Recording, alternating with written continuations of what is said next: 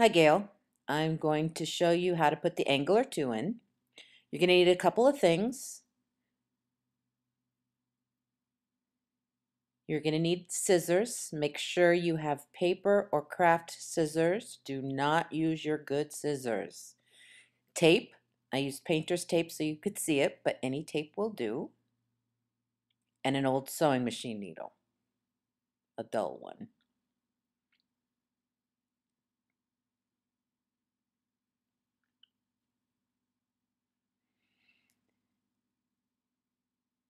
So here where it says key, we're going to be cutting that out. So if you're going to cut it right along the dotted lines there and separate it. So now you'll have the 2 pieces. Now you can take the old sewing machine needle. You can actually put it in your machine and help you punch the hole if you'd like, or you can just push it through by hand. I actually did it by hand, but you can put the old needle in the machine and have the machine help you as well.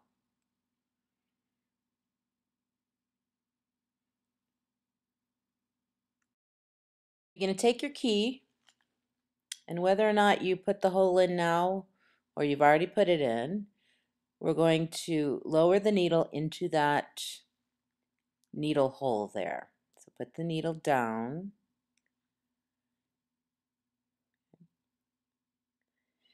And then you're going to use those little registration marks to line up with your plate. So you can line up everything and make sure that it's in there perfectly straight. Take a piece of tape and tape down the back side of it. We're going to remove it, so you want to make sure you only tape it from the back like that. So here I'm zooming in so you can see the registration marks, how they line up with the needle plate.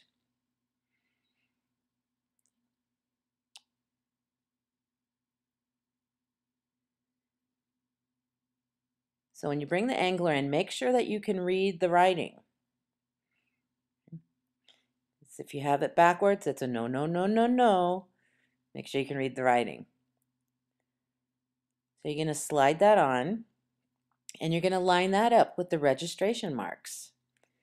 So once you've got everything nice and happy with the registration marks,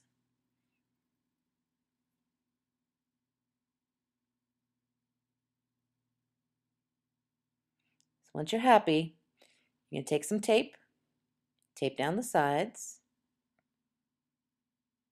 I used the painter's tape again so you could see, but any tape will work.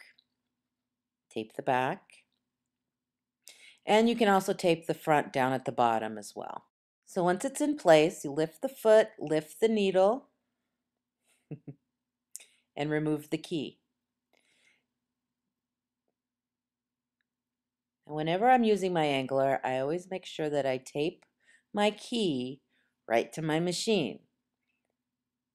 Because when I'm done, I can tape it right back to my angler. And I store them together because you are going to need the key to reset the angler if you remove it. So keep them together, and just taping it right to the machine right there makes it nice and easy. So this is how it works. We got our 2 squares, and we're going to sew from corner to corner.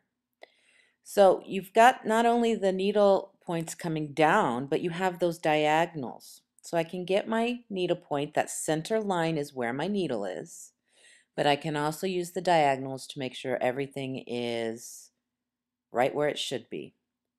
And my focal point is that center line, and that way I can get from point to point. Nice clean point. Voila!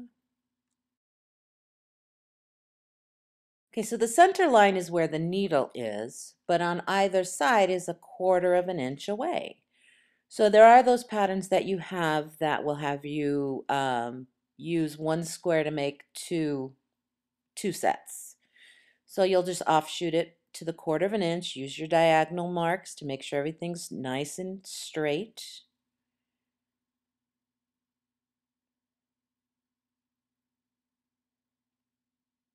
And then just keep that point on the focal mark or focal point. So I can come and do the other side now. So now I'm a 1/4 of an inch away from that center again.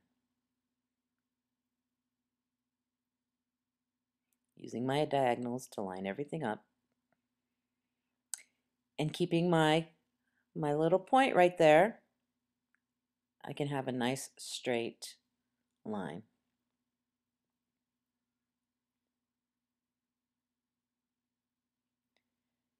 And I've just cut right down the center. And I end up with 2 squares. Ta-da!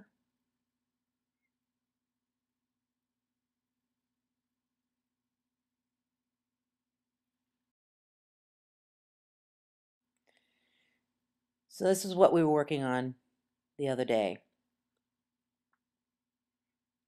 So you line up your square and see how you can use the diagonals to help you line it up as well. Focal point right down at the bottom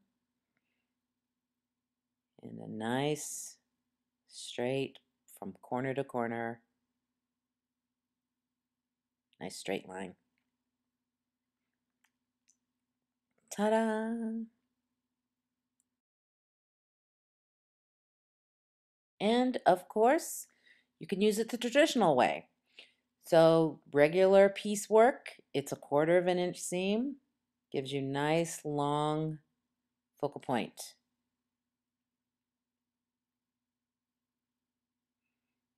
So you can use it for traditional work as well.